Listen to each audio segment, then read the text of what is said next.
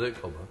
Thank you, Mr. Speaker. And I am proud to be in this House as the first openly LGBT person representing Carshalton and Wallington.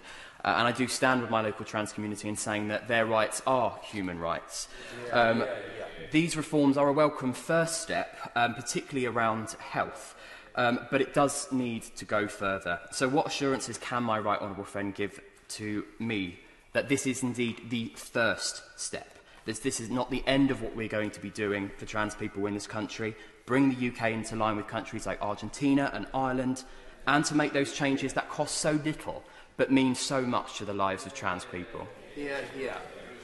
Well, thank you very much. I would point out to my honourable friend, on this issue we are in line with the vast majority of major European countries, and we are working through our international LGBT conference to improve the rights of LGBT people across the world. And I'm very proud of the leadership we've shown as a country in areas like equal marriage and other issues of LGBT rights. It's important to note, though, that whilst we do want to improve healthcare services, and I'm committed to working with the Department of Health on this, we don't believe in moving to a model of self-ID. We do believe that the system does need proper checks and balances.